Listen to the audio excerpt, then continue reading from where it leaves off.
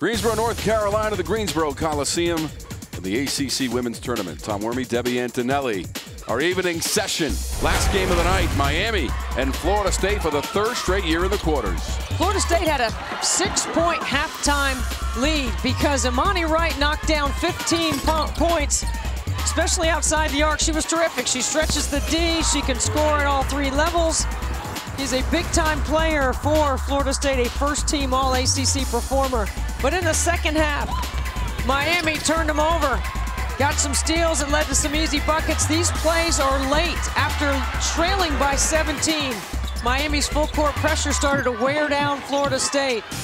Kiana Harris with a three-pointer. This is the last opportunity for Miami. They go for the triple off the front iron, and time expires. Florida State wins by 4. Even though Emese Hof missed, she had 21 points, led all scorers. But Sue Semrau and Florida State moving on to the semis against Notre Dame.